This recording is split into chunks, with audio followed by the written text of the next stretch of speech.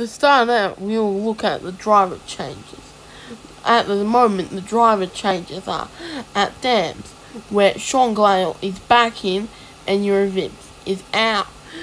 This is unsurprising, but the real surprise comes at HWA, which is that JQ's Formula 2 career has been cut untimely short after Theo Chair decided that he needed to get into HWA, or to be more precise, his funders.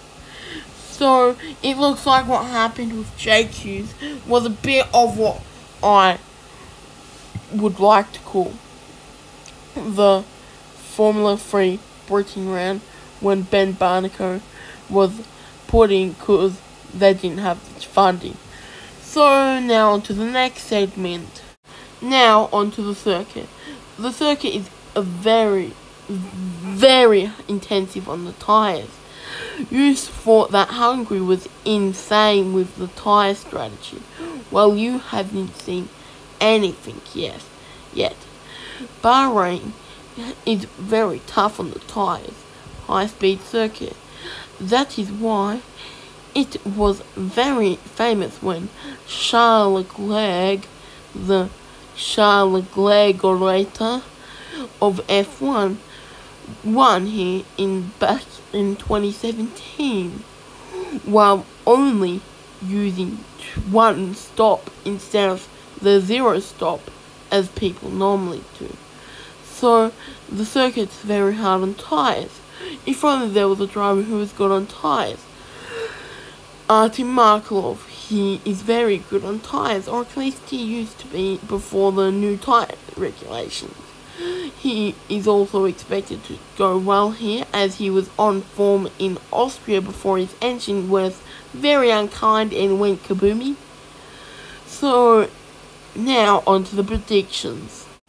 My predictions are all over the place this week, as well, it's been quite a while and I need to get my stuff together. I mean, very unprofessional. But starting off with pole position, Carl Milo, he's been pretty fast on one lap pace during qualifying. I reckon he can pull it off.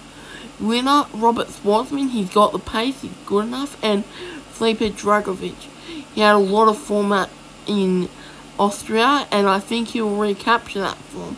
Fastest lap, Nikita Mazepin and Guangyu Zhou, they've been pretty quick, and Guangyu Zhou got a podium last year. Most unlucky driver, Theo Chair.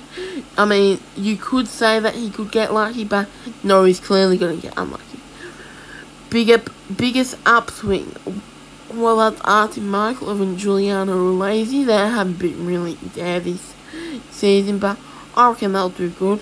Surprise podium, well, that's clearly going to be Jan Deluvra. I mean, you'd think he wasn't even in the sports. He's been absolutely nowhere. And most dangerous driver, well, that can only be one driver. Yuki Tsunoda, very unsafe, dangerous. I mean, I'm lost for words of his danger. Very unsafe. Although, if he does replace Daniel Kvyat next year, well, then we can say that the Torpedo got replaced by the Torpedo Jr. And that is all.